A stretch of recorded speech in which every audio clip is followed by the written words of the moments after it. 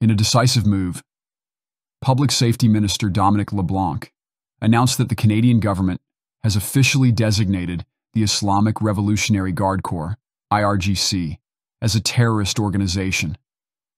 This bold stance underscores Canada's unwavering commitment to combating terrorism, defending human rights, and preserving global stability.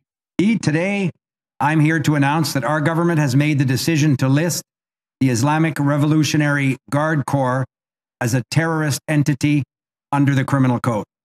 This action sends a strong message that Canada will use all of the tools at its disposal to combat the terrorist entity of the IRGC.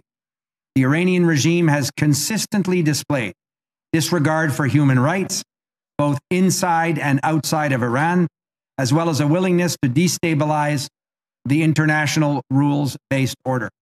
Our government will ensure that there is no immunity for Iran's unlawful actions and its support of terrorism.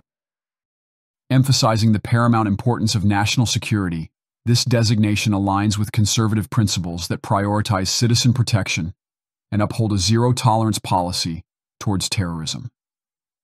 By labeling the IRGC as a terrorist entity, Canada takes a necessary step to shield itself from potential threats, curtail support for terrorism, and ensure accountability for those involved in such activities.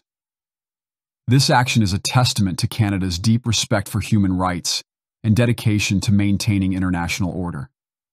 The IRGC's involvement in numerous human rights abuses and efforts to destabilize the global community cannot be ignored. By taking this stance, Canada sends a powerful message. It stands firmly against regimes that perpetrate human rights violations and disturb global peace.